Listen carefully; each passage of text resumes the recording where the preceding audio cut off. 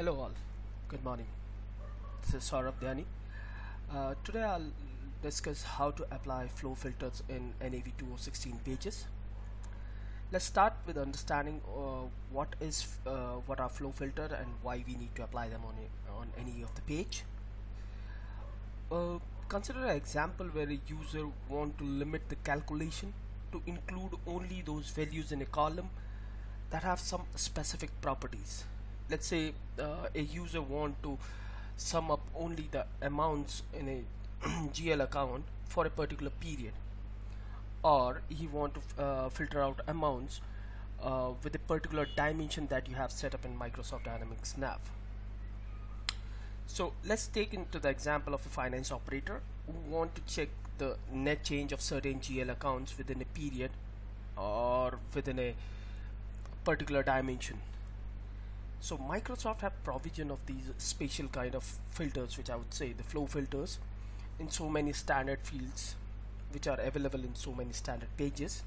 Like just for example, you have chart of accounts, customer list, vendor list, and there are so many other pages where the feature is there. So when we apply these special filter, we can see the impact of value on that particular filtered range. So let's see how it works in Navision. Those customers who have upgraded from 2009 or previous versions were quite comfortable applying them in 2009, but with 2013 and onwards it's a bit tricky how to apply these flow filters. So let's open chart of account. Let's navigate from department, financial management, general ledger, chart of accounts.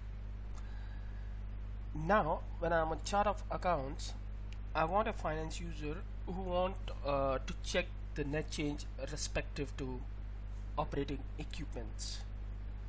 So being an user, I know my chart of account and I can apply the filter over here for the number field that these are my accounts which I want to check. That is from 1200 to 1290. This is start and this is end. As soon as I apply filter, the list below get filtered for these accounts. Now the net change is one of the flow field where we can apply the flow filter. Now suppose I want to see the impact of of net change only for the period of 2016, the entries which are being made from starting from 1st January 2016 till today. So how we do that, we go here and you click on limit totals. So the shortcut is Control Shift F3. When you click on this, you get one more filter pan, which is limit total to. You can add a filter over here, and from here I can apply the date filter, which is in my case I want to check from 1/1/2016 till 3/28/2016, that is today. I click tab.